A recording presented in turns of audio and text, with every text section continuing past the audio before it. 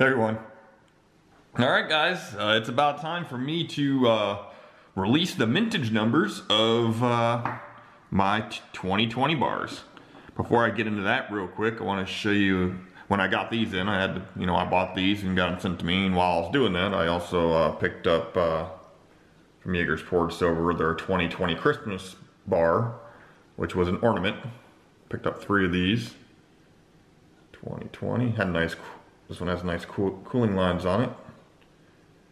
So I grabbed those when I grabbed the last numbers of my 2 bars in 2020 that I made. So without further ado, let me show you guys.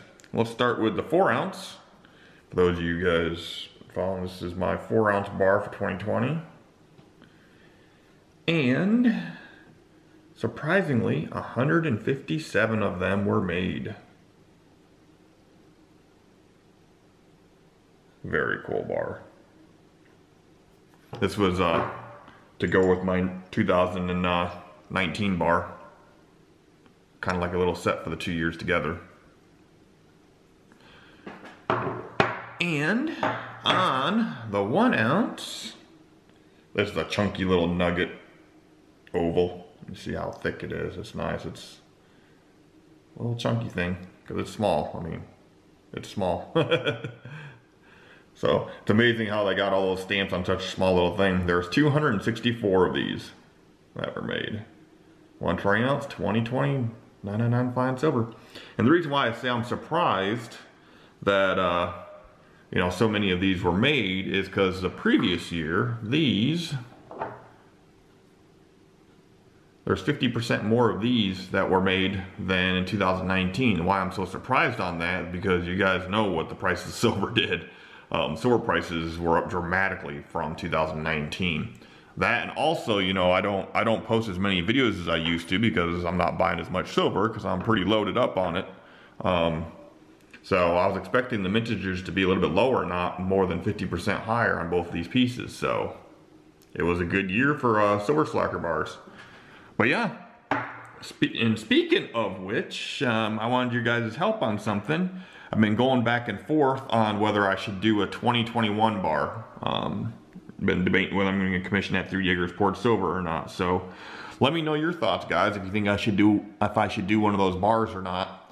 And if you think I should, let me know if you guys have any ideas on what I should do. I do a 1 ounce and a 4 ounce every year since 2015. You can see here's the 2015s, 2016s, 17s, 18s, 19s, and then of course 2020. I don't really know what I'd want done. It has to be something fairly simple. As you can see, these are fairly simple designs. The gear was probably the fanciest, and then of course we had the tombstone and the coffin, and then of course we had my slacker bar, which was obviously a custom mold where they had to write the slacker in it.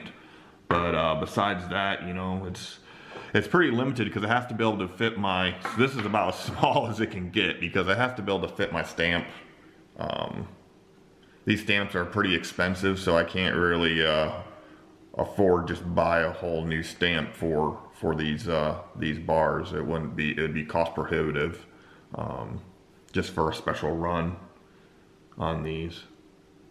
But yeah, guys, so if you do think I should come out with a 2021 bar and keep the series going, this is 6 years that's been going. If you think I should keep it going, give me your thoughts on some designs that would be fairly simple. I think I've done pretty much the normal tombstone,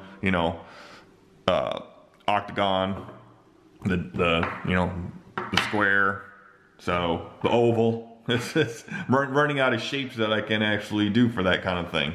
But yeah, so give me your thoughts. Can't do a cube. I already thought about like a cube or something like that because my stamp is it's too big for a 1 ounce cube. Each side of the cube I think would be too small for a cube. So can't be a cube. But I don't know, guys. Give me your thoughts on whether you think I should keep the series going or if I should end it in 2020. So, alright guys, hope you enjoyed the video. Please like, comment, subscribe, and I should have a video for you guys sometime soon. Thanks for watching, everybody.